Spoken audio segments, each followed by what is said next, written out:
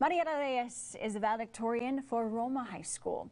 Mariella sees how this has been difficult for many people. Despite the struggles this has caused, she believes sacrificing many things of everyday life, including graduation ceremonies, is worth it to keep people as safe as possible in a pandemic on one that no one could prepare for.